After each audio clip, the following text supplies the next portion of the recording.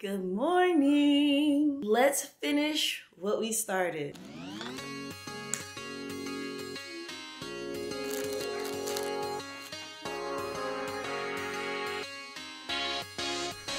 Welcome to the Station Bakery.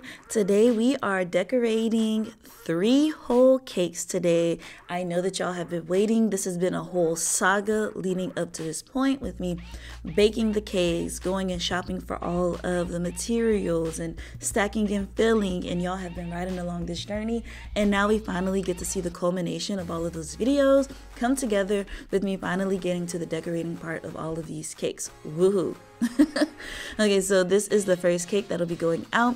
Very simple, takes very little time and work, and I'm just adding on these faux flowers. As you know, I struggled so much in the store trying to find and figure out what the heck this flower was, but here it is, and I am fairly pleased with it.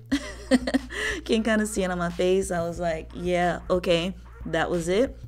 Not really my style, simplistic, rustic looking. I don't do that often, but I am pleased with how this turned out, and of course the customer was pleased as well. So let's get into the next one. This is a Little Mermaid themed cake that I'm working on, and I'm just taking this huge mammoth of a cake and transitioning it over onto its cake board. I usually decorate my cakes on the actual cake board that is going to be on, but because this was a more fancy cake board, I didn't want to run the risk of messing it up and all of that stuff, so I decided to put it on a different cake board and then just transfer it over. Something that I've been working on that I've been telling you about in these videos is really maximizing my time when making these cakes, and I have found a system, or I'm trying out a system that so far it's worked pretty well, and stenciling is part of that system. Stencils are so great because they add a really nice flair to your cake. It gives it depth and dimension, but it's also just very simple. This is a very easy and simple way to decorate your cakes, and you can give it a lot of texture, give it a lot of different looks with just this one simple process and technique.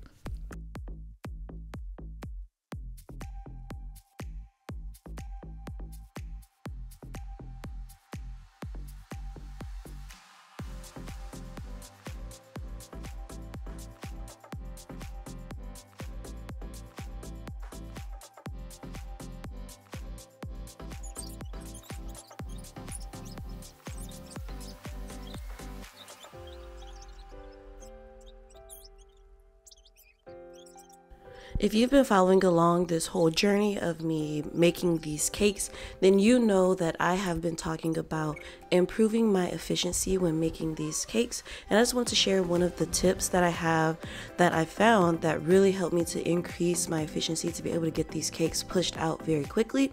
So you see here that I actually started designing my cakes. If you look on the left side shows my just hand drawing. You could do this if you have an iPhone. This is just in notes, and I just hand drew the idea that I had in my head. And what's really great about this, I'm generally a pen and paper type of person, but I didn't have like crayons and colors to match the colors that I wanted, so this was a much easier option. And then if you look over on the right, this is me actually using Canva to bring that drawing more to life, so I can have a more realistic look of what this cake will look like when it's done. I'm able to do simple proportions and just get everything as close to what the actual final product will look like. Y'all remember in one of my day in the lives, I did I was testing out frying wafer paper for some cupcakes. Well, I am going to be doing that same thing, but trying it a little bit differently. I'm going to put some color.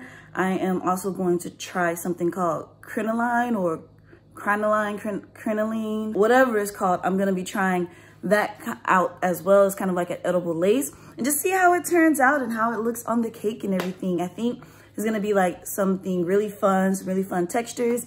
And yeah, I'm excited to try it out and see what it turns out like on this cake. When I started working on my cake design, I had my phone set up beside me just so I can have my design there to reference. And y'all, really quickly, let's talk about these edible images, because y'all, if you don't have your own machine to print out your own edible images, like these things are so expensive. So I don't have my own edible printer, so I have to go to the local cake supply store to get my images printed out, and they charge about $25 per page, y'all. $25, okay? So that on top of the time that it takes me to get there and back, like it's just a really expensive cost. So yeah, that's edible images for you. Okay, so a lot of y'all had questions about the styrofoam balls that I showed you in my last video, and you were asking like, well, what are you doing with those? This is what I'm doing with them. I just simply took them and dipped them in some chocolate, and these are serving as bubbles. I hope you can tell. Let me know, can y'all tell that these are bubbles? Because that's what I was going for.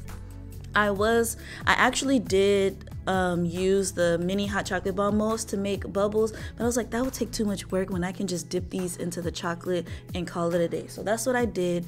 And then I'm adding on that fried wafer paper. And now tell me, how perfect is this, and how close does it look to coral to you?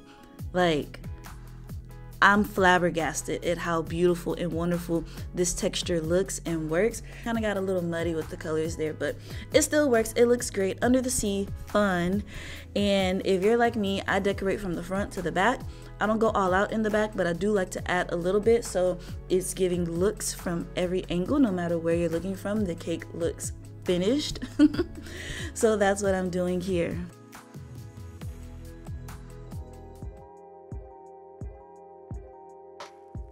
Okay, on to the third and final cake in this whole weekend. Yeah, this is going to be a Beauty and the Beast themed cake. So Belle and the Beast will be at the forefront of this cake. So like I told you in my previous videos, I'm really kind of like working on my style and finding what it is that I like and how I like to design and decorate cakes. So I was really happy this weekend with these two princess themed cakes, because I was able to really just play around with that and see what I like, what I don't like. And one of the things that I think that I will be really focusing on is simplicity. And with these cakes, although the finished products, they won't necessarily look simplistic, but in my mind and for what I would normally do, this would be a simplistic style cake. There is a lot of room for me to actually simplify even more, but I'm learning the basics and the foundations of what my cakes will look like and what they will entail. So with that, a clean base, a clean slate, using minimal color, and just finding simplistic ways to bring the cakes to life. Like I told you, stencils are a great way to do that. They add so much to the cake without having to do tons and tons of work, right? So I am really loving, and stencils will be part of my game plan moving forward with decorating cakes. And by the way, I will have these stencils linked in the description below for you if you are interested in the ones that I have. There are a lot of other great bakers who sell stencils as well, but I'll just link you to the ones that I personally use. Okay, so now we are back into Canva. I did do the same process that I did with the Little Mermaid cake, where I drew it out first, but I didn't really want to show you that one because the design and just how it came out was a bit different, and I didn't want to confuse you. So this is in Canva, and what is really great about Canva that I find is that they literally had everything that I needed and what I wanted, like down to like the types of flowers that I purchased at the store. Like they had it on there. Well, I found the flowers on Canva, and then I was able to actually find them in the store, which was perfect and great. So how I design and decorate this cake, it actually came out looking how I designed it, with a few tweaks here and there, of course, but I am very pleased, and I can't wait to show you the ending. But yeah, this is all done in Canva. So I just went through, created my design that was in my head, and we just boom bam bimmed it. And then again, I used it, I sat it next to me while I'm decorating my cake, so I can have it as a reference for while I'm going through this process. Making this cake was so fun and satisfying, and I was just so elated with the fact that it turned out exactly how I envisioned it, if not better. I am placing the florals into the cake I did cut them and then wrap the ends of them, and you know, you can wash or dust down your floors as well before placing them onto your cake. And I'm just pressing them in and just adjusting the flowers to make and bring this dress to life. And when I say that this was beyond my expectations, like it was beyond my expectations. So also I'm doing a double side on this cake because I had the way that I wanted to make it, and then my client had the way that they wanted to make it. By the way, my client was my daughter. So once I got all of the pieces put onto the cake, I then added the toppers to them because, you know, we gotta top it off with a nice little topper. And I'm so in love with these toppers. They're very easy to make. They are acrylic toppers that I made myself by painting the backs and then using vinyl and my Cricut machine to cut out the letters to go on them. But let me stop talking and let me just show y'all.